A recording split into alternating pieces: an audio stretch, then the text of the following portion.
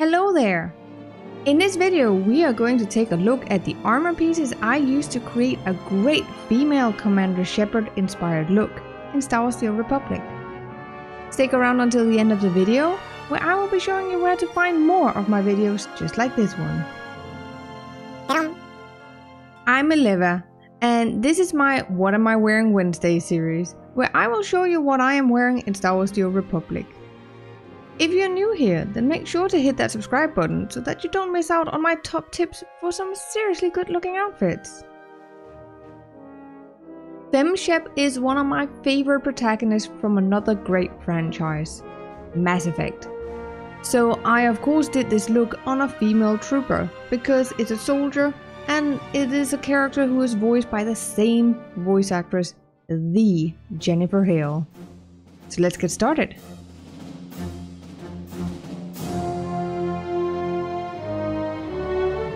To start out with, I am using the classic Despot's helmet. It can also just be the regular Despot's helmet, it doesn't matter as much. I chose this helmet specifically because it gets that red stripe across the helmet.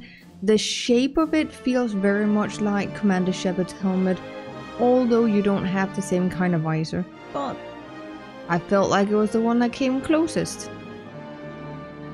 For the chest piece, I am using the Strategist's body armor with a dark grey and deep red dye module in. The chest piece you will not be able to acquire until level 75. It's part of a set bonus that you can buy at one of the vendors with tech fragments and 1 million credits.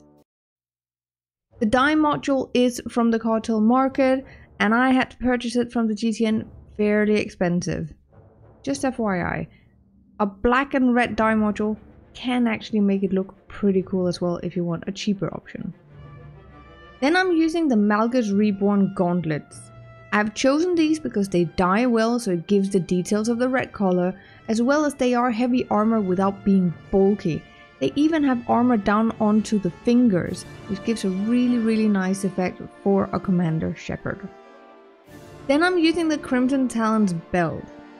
I had a bit of issues choosing the belt and have been through quite a few of them. But I ultimately went with this one that has no extra buckles, no extra pockets or anything. It fits very well into the armor that is form-fitting and aerodynamic, is a good word. For the legs, I am using Tulok Horde's greaves. I've chosen these because they give the sense of armor all the way up, even on the butt. Funny enough, Commander Shepard has armor on the butt. So I went with this and it dyes pretty well with the dark grey color and gives the details of the red stripes underneath. So yeah, I thought it fitted pretty well. Last but not least, I am using Malgus Reborn boots.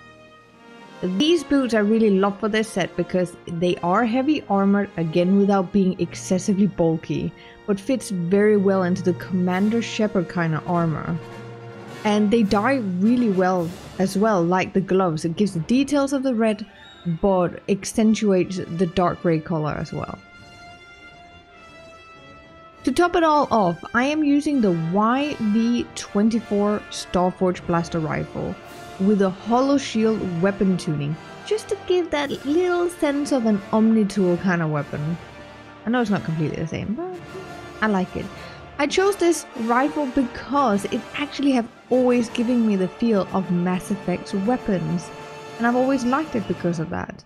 And then with the hollow shield, I think it's a very nice combination. Thank you for sticking around until the end of the video. If you're looking for more outfit tips, then check out my playlist of previous videos up in the right corner, and don't forget to hit that subscribe button so that you don't miss out on future videos. Thank you for watching. If you like this video, then please consider giving it a thumbs up. And I would love to know how you would make this look, so let me know in the comments. Or better yet, show me on my brand new website, SWTORfashion.com. Finally, I would like to thank my patrons for their continued support. I really do appreciate it. If you would like to become a patron for as little as $1 a month, then links and more details can be found in the description down below.